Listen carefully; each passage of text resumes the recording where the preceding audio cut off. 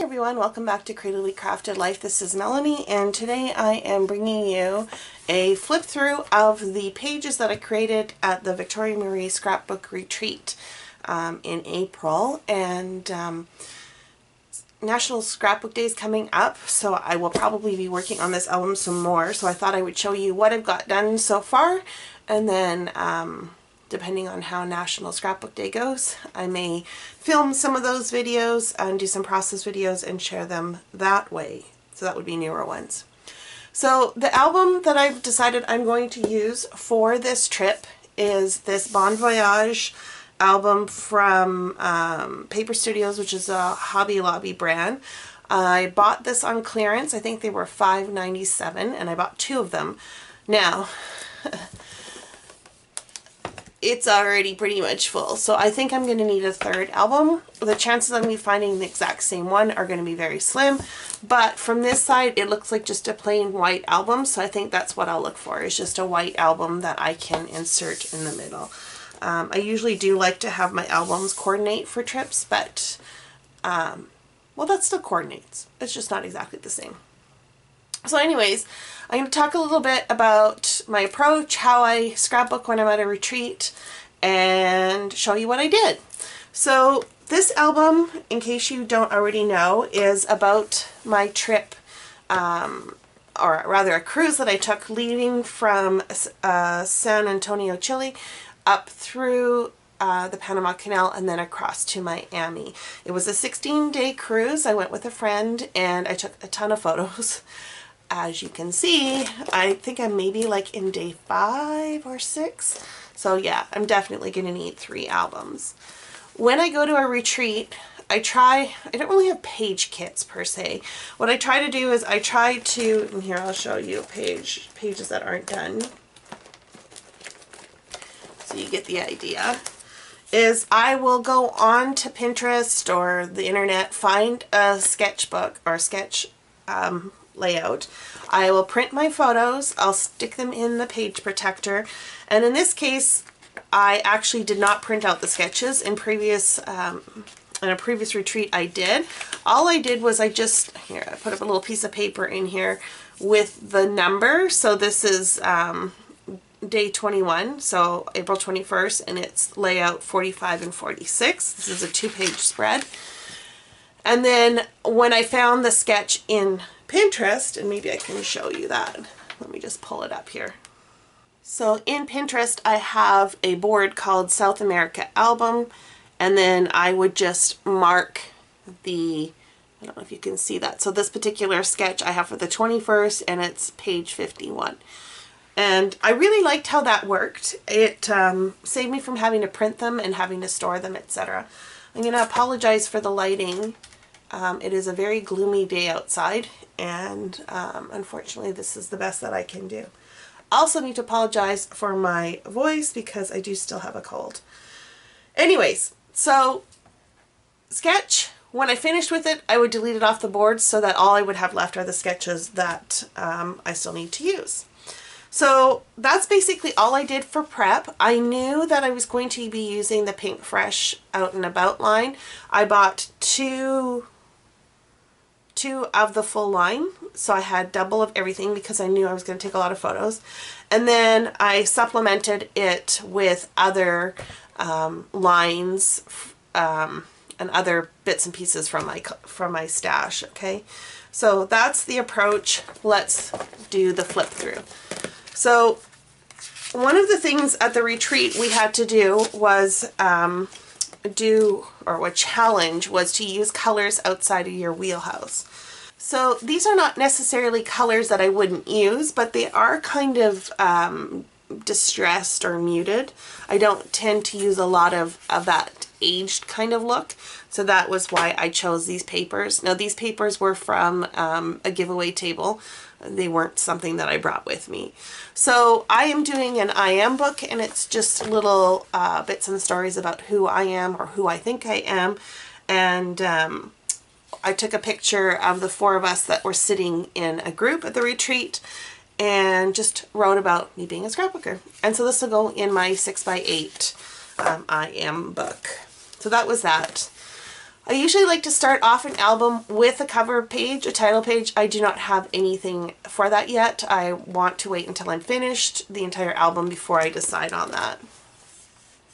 In addition to the Out and About collection from Pink Fresh, I was using the Go See Explore, I think that was the name, from Echo Park, and that's what these two pages are here. It is a 2-page spread, and let me see if I can zoom you in a little better. There we go, and hopefully there won't be too much glare. So everything on this page was from that collection with the exception of the little gold X's. These were from an Ellie Studio puffy sticker thing. I decided to use white as a background for many of my pages. I will use colored or patterned cardstock periodically, but that's kind of my focus. Okay.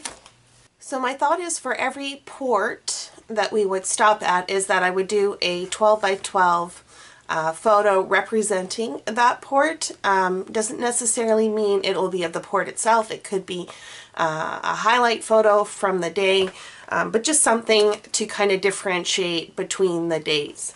It does get a little trickier with the days at sea because there's not really a port, but I still want to denote that it's a different day.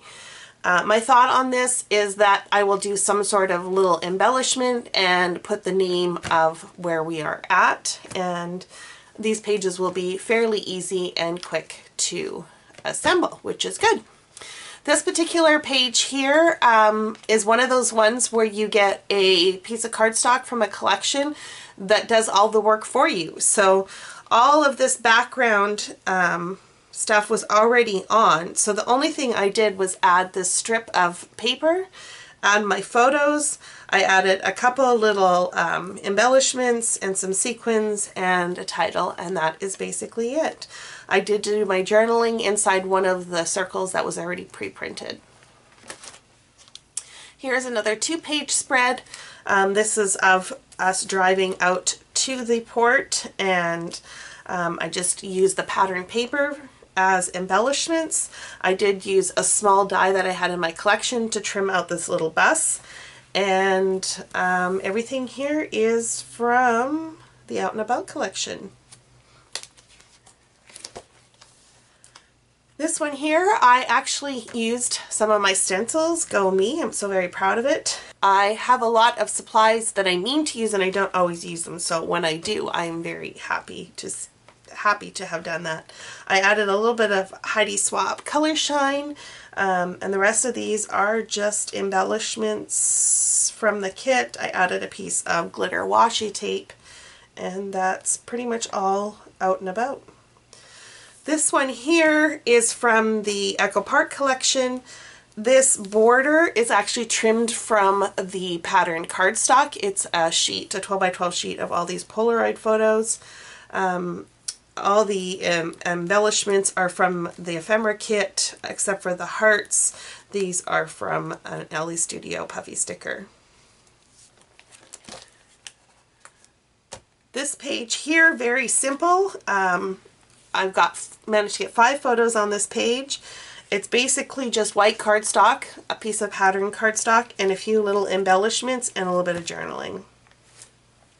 This is our first port of call, Coquimbo. Again, just a basic 12 by 12 photo with a few little embellishments.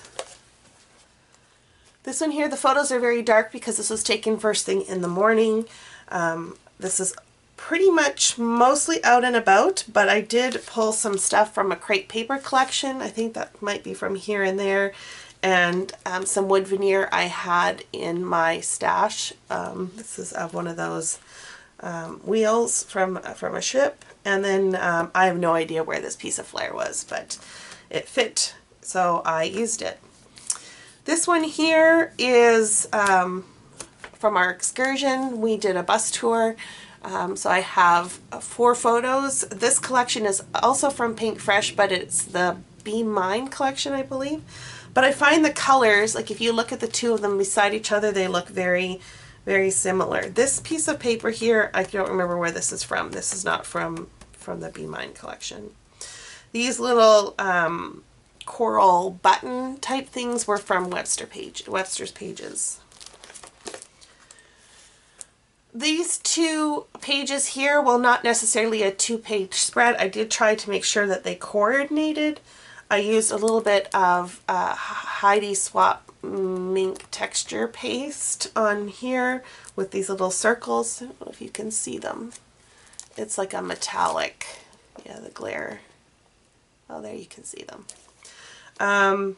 This was from, I think, a Crate Paper collection, Good Vibes, I want to say. Don't quote me on that one. I used some enamel dots. The little llama's too cute, even though we didn't see any. They are indigenous to the area. And then this one here is about some petroglyphs that we saw, and the photos aren't great, but you can see a little bit of the carvings. Same trip, same excursion, only the focus was more on the vegetation.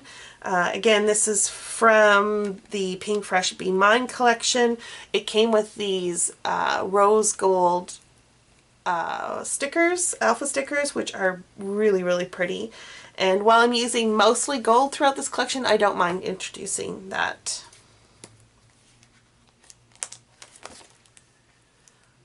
Both of these are also using the Be Mine collection from Pinkfresh. Again, just continuing that theme. The flowers along here are actually from one edge of a piece of cardstock. So the cardstock had a frame of flowers, and I just cut out one of the edges to make this border. I used some Nouveau texture paste, or what do they call it, embellishment mousse, through a stencil that was a Tim Holtz stencil, to add a little bit of mixed media to this page. These next 2 I skipped over. I wasn't inspired by this sketch at the time, so I just moved on. This was our first day at sea. Again, just a 12 by 12 photo with a few embellishments. I did make use of the spa, and so that's what this story is about. Treating myself. Again, mostly the Be Mine collection. So this page here was actually a challenge page, and it was to use scraps.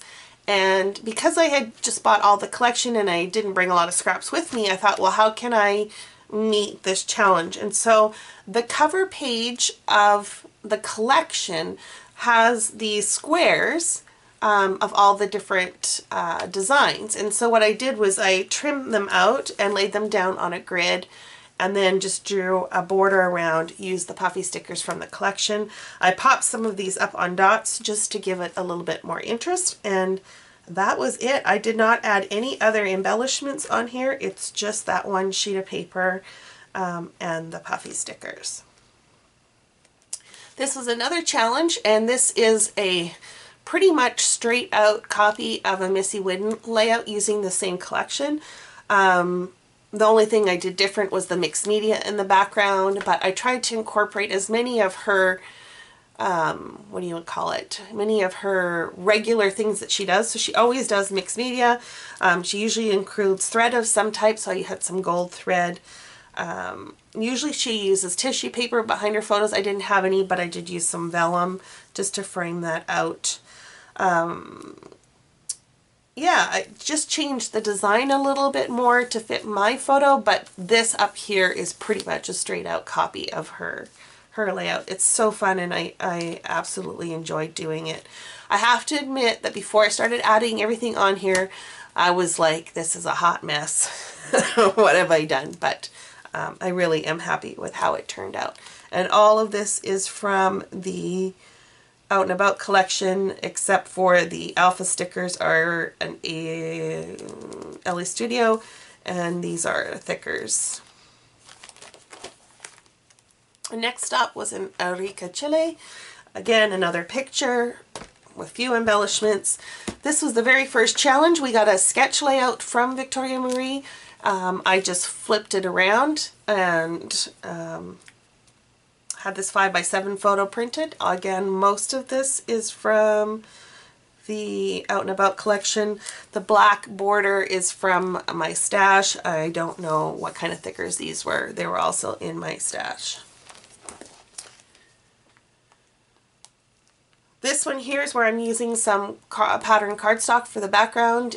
Sunburst. This was early in the morning, so I thought that was appropriate. It's a very simple page. I'm using pieces from the Echo Park collection to finish that up. This one here, again, mostly out and about. I had this flare. This flare was from, I want to say here and there, crepe paper. The glitter stars were from the Alphabet Thickers. Here's a 2-page spread, and I managed to get a lot of photos on here. Let me see how many to get. 1, 2, 3, 4, 5, 6, 7, 8, 9, 10, 11, 12, 13, 14, 15 photos on 2 pages. So for those of you that like to cram as many photos on as possible or can't narrow them down, this is a great way to incorporate them. I'm really happy with how this turned out. Most of this is from Pinkfresh Out and About, with the exception of these black puffy stickers. I don't remember where those are from. This one here was an interesting sketch. It actually called for one of those designs that kind of has a swoop. But I didn't have anything like that, and I really just didn't want to bother to fuss with somebody's silhouette. So I just went with a triangular shape instead, and I quite like the way that that turned out. This is mostly the Echo Park collection. It had this hot air balloon paper, which I have to admit I have a hard time using literal things. Like, I think I need to use hot air balloon pictures with a hot air balloon paper. But I felt by changing it on its side that if you look at it, you don't immediately register that it's hot air balloons, and that it just looks more like a pattern. And I just use such a small part of it. I think it's okay. I continue that over onto this page. So again, it's not necessarily a 2-page spread, but they are coordinated, and mostly the Echo Park collection again.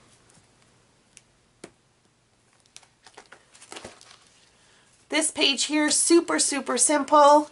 It literally is one of the 12 by 12 cardstock pages from the Out and About collection.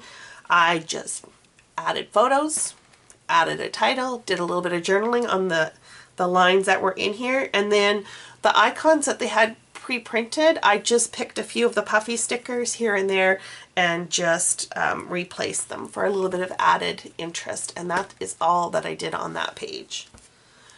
This one here, I used some tissue paper from our gift bag, and I also used an Explore from Freckled Fawn, and these little hearts were just ones that I had pre-punched out and had thrown in thinking they went with the collection. And again, not an exact match to the collection, but I think there's enough of this peachy color throughout that it doesn't scream like this doesn't go. So I'm really happy with how that turned out. This one here, I couldn't believe how well this picture went with this collection. I mean, it literally coordinates perfectly with it, and it was not even planned because I didn't know what I was going to be seeing when I decided to use it. Again, this is mostly the Out and About collection. I think this cardstock here might be from my stash, and then I just added some of these clear pearl rhinestone things, I don't know what you want to call them, on, and that is pretty much it. On Saturday night we had a iron scrapper challenge, I guess that's what it was called, where we had 3 challenges that were timed.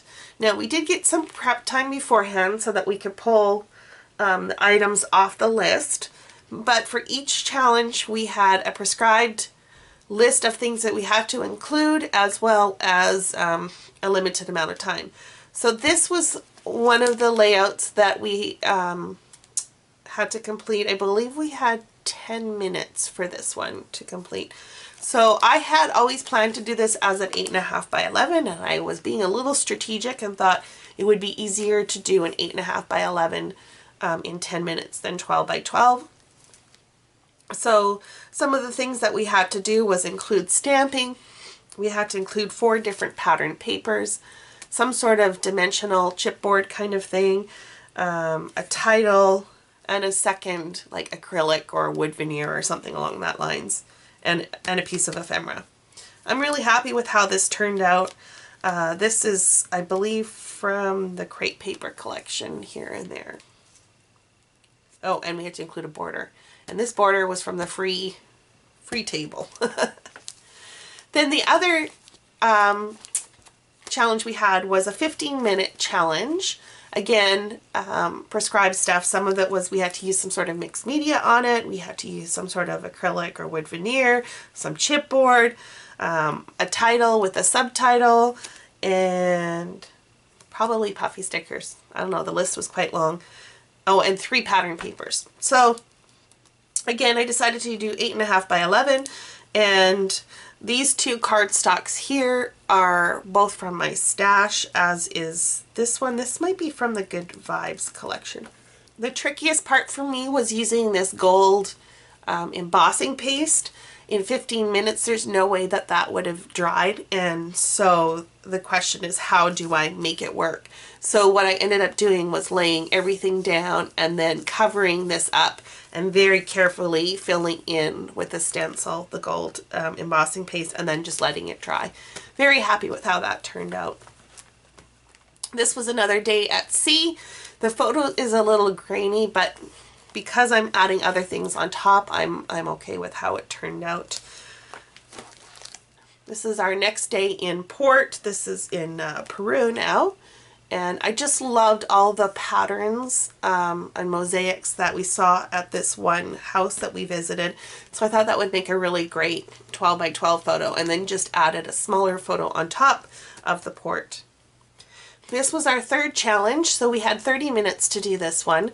And I have to admit, it probably took me 10-15 minutes because of we had the prep time in front. Yeah, it went together really, really quickly. And this is all the EcoPark collection. I did have some more of that nautical wood veneer throughout the. I'm using that throughout the album. And this was from an American Crafts travel thicker set of words. I really liked how the grid worked on that other page where I used the scraps. And so for this one, I had a ton of photos just taken from the bus as we were driving through Lima. And so I thought it would be fun to do another grid layout.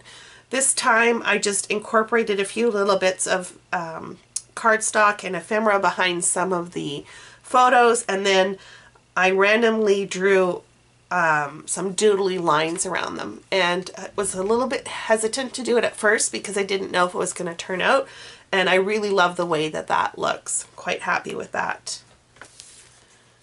Continuing on with my mixed media theme, I went to town on the background here. I added some stencil with some white texture paste. I used some gold Heidi Swap and just some ink using the packaging technique. Using the Heidi Swap Color Shine in gold as well as the yellow.